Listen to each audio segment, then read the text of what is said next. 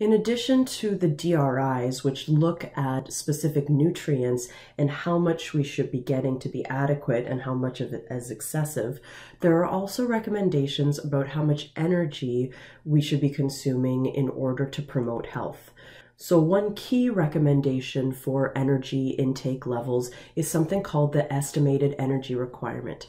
And what this equation basically looks at is, given your height, given your weight, given how much you exercise, given your age, given whether you're a female or a male, how much energy should you be consuming in order to stay exactly where you're at? Okay, so we use these two calculations. There's one for men and one for women. Unfortunately for me, men get to eat a lot more than women do, a little bit more than women do. But we can use our own data and plug them into this equation in order to estimate, like I said, given all those factors, given your weight, given your height, given your age, etc., how much energy should you be getting in order to stay basically at your same size. So once you've calculated your estimated energy requirement, which MyFitnessPal does for you, let's say it says that your EER is 2,000 calories a day.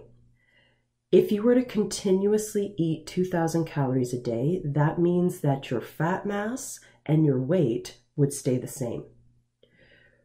EER is really good to look at if you're trying to, let's say, gain weight, fat mass, or you're trying to lose weight, fat mass.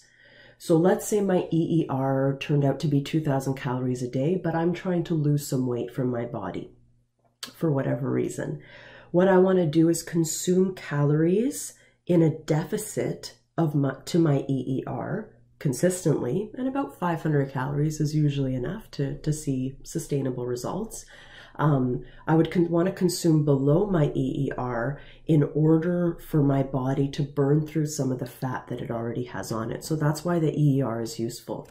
Something you'll need to calculate your EER is a physical activity coefficient. So if you look back at the equation here where it says PA, that's where you would plug in one of these coefficients that's found on this slide here.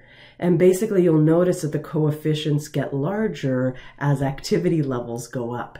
And this basically shows that the more active you are, the more calories you need in order to maintain your particular size. Another way that we express energy recommendations is something called the acceptable macronutrient distribution range.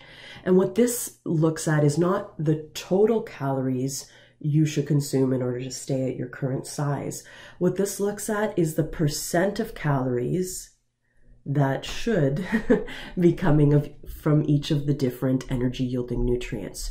So you'll notice that the AMDRs recommend that the majority of our caloric intake comes from carbohydrates, whereas a smaller amount comes from protein and fat.